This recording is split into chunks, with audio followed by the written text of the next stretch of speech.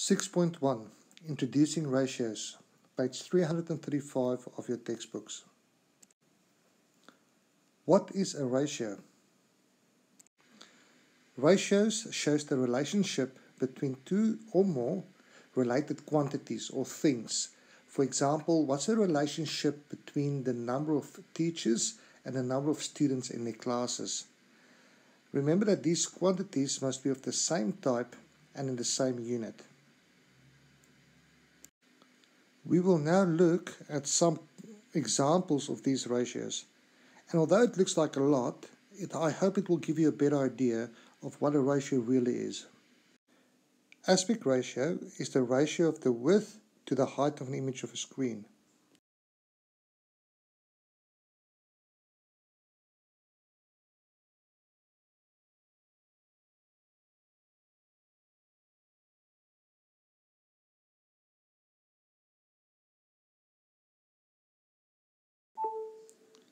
The map scale is the relationship between distance on a map and the corresponding distance on the ground.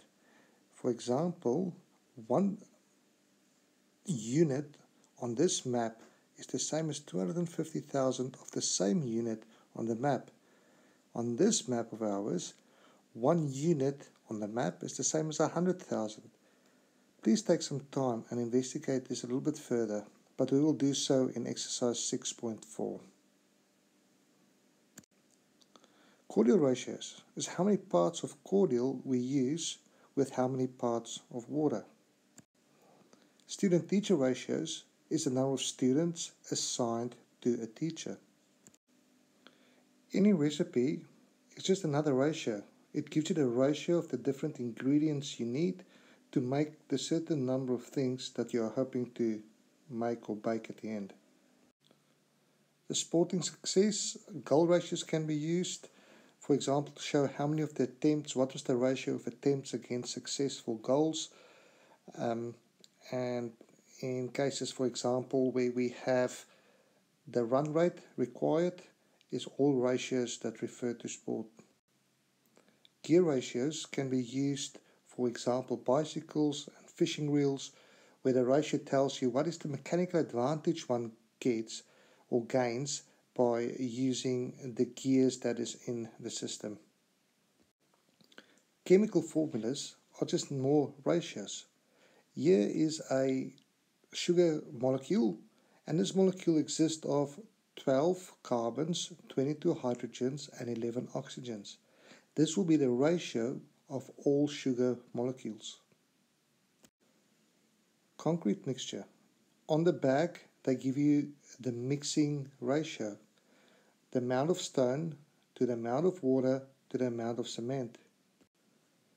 Scale drawings, which is pretty much the same as those of a map, are used by builders on an everyday basis, where you'll have to have what is the scale on the map or on the blueprint. How does that relate? What's the relationship between that and that of real life? Now that we have looked at some ratios, I really hope you understand what a ratio is. The next step is, how do we talk about ratios, or how do we use ratios, and how are we going to mathematically apply this in the rest of the chapter? Our first part is the actual reading and writing of ratios. And what does it mean? The colon is the mathematical symbol used to represent ratios. So the written ratio of A colon B is read as the ratio of A to B, or what is A to B. The order in which the quantities are written in a ratio is important. If the ratio of cordial is 1 part of cordial to 4 parts of water, you can't change the 1 and the 4 and then have 4 parts cordial to 1 part water. So as you can see, the order is really important.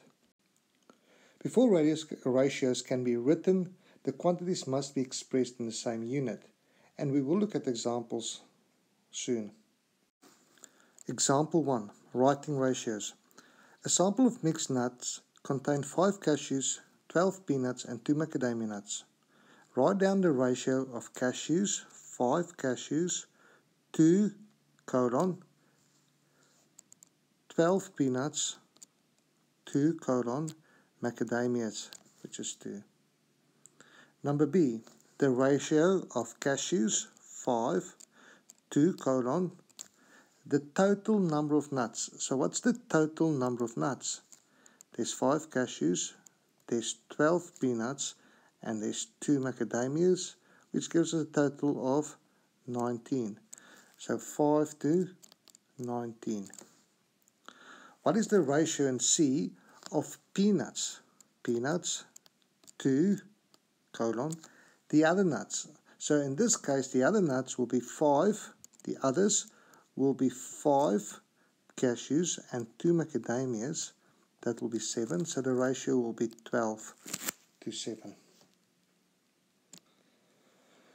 Our next topic is equivalent ratios.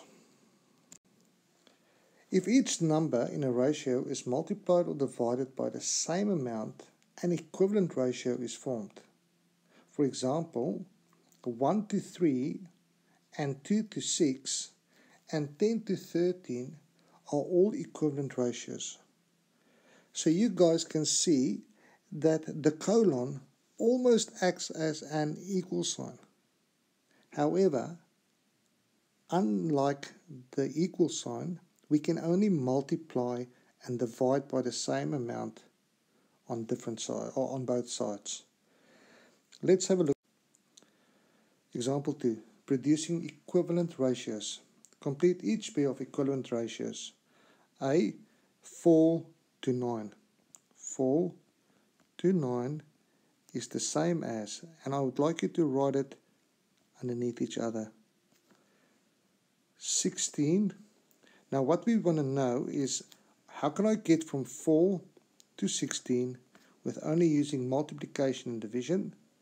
Once I figure that out, I will also do it on the right hand side to get my equivalent ratio. So 4 times 4 is 16, which means 9 times 4 is 36. So I can say that 16 to 36 is equivalent to 4 to 9.